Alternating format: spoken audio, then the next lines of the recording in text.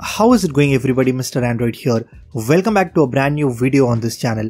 Today I'll be showing you 10 hidden Android settings that you need to change right now on your Android smartphone. Trust me, these changes will definitely make your Android using experience much better. So stay tuned and watch this video till the very end. Also, let's aim for at least 1000 likes on this one. So drop a like, leave a comment and let's get started. When you are out in a public place, you might get notifications on your phone asking you to connect to a public Wi-Fi network. This can be super annoying if you have no intention of connecting to any unsecure networks. Did you know you have the option to disable these kind of notifications on your phone? All you have to do is just head over to the settings, select networks and internet. Now select internet and scroll it until you find this option that says network preferences. From here, you can easily disable this option called Notify for Public Networks. I'm sure a lot of you must be using a screen protector on your Android phone, but did you know this can actually reduce the responsiveness of your screen? Luckily, most Android smartphones has a screen protector mode available in your phone's settings. So simply open the settings menu, select display, then you need to enable this option that says screen protector mode. Now what it does is, it improves the touch response when using a screen protector on your phone, and the best part is, it also improves the speed of your fingerprint scanner. So definitely try this one out. If you're really annoyed by the ads that you get on your phone while using apps or visiting any websites, you get these kind of pop-up ads that nobody wants to see, and it does consumes a bit of your mobile data as well. Let me show you an amazing trick by using which you can easily block ads on your phone without the need of installing any third-party application. Just go to settings, select networks and internet. Here you will find this option called private DNS. It will be turned off by default. Just change it to private DNS provider and type dns.adguard.com. Finally click on save and that's it. I will also recommend you to restart your phone once. Now after completing all these steps, you will not see a single ad on your phone, and even the browsing speed will get improved as well. Definitely change this setting, it's like a built-in ad blocker for your Android phone. For the next couple of hidden settings, you need to enable the developer options on your phone, and to do that, just head over to the settings, select about phone, tap on this build number for 7 times. If you go back, you will have this brand new menu called as developer options. Simply go inside, and from here you can activate a lot of cool features on your phone, but I will show you only the useful ones. In the developer options, you will find something called as mobile data always active. Once you turn it on, what it does is, whenever your Wi-Fi signal is weak or inactive, it switches on your mobile data automatically, so you don't have to manually turn on this toggle and you will have seamless switching between your Wi-Fi and mobile data.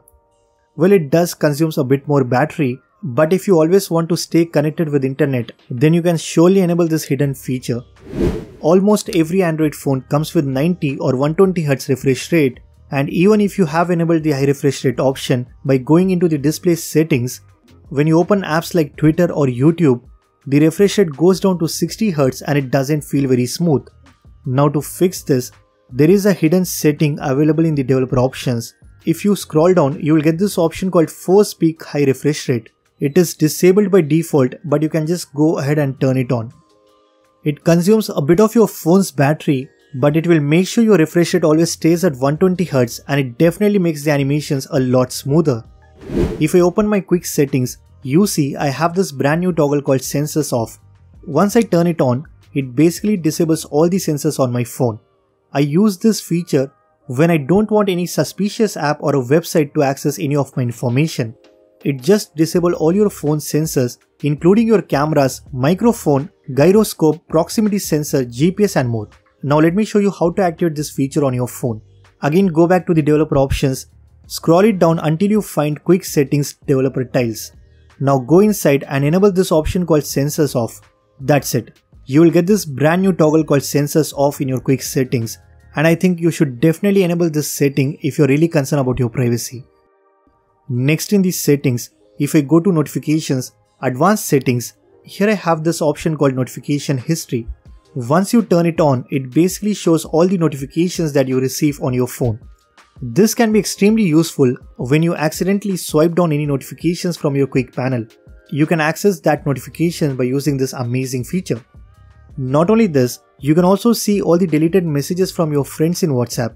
Let's say if someone has deleted a message after sending it to you, you can open notification history and view the message that has been deleted.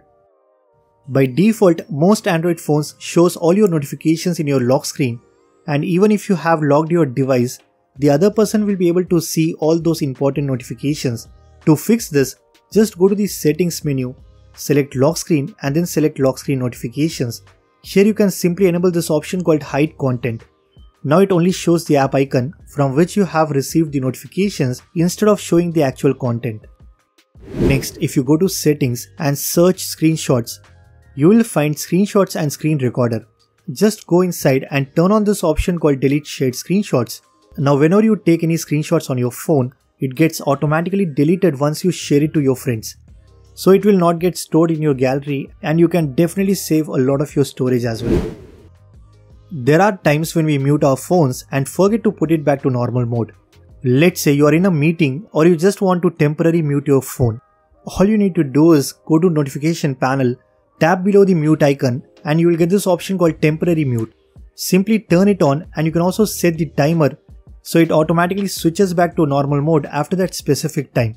I think it's a very useful setting that you might need to turn on. So that's pretty much it for this video. These are some important settings that you need to change on your Android phone. If you guys like this video, then be sure to hit that like button, subscribe to this channel if you haven't already. I'm Mr. Android and I will see you guys in the next one.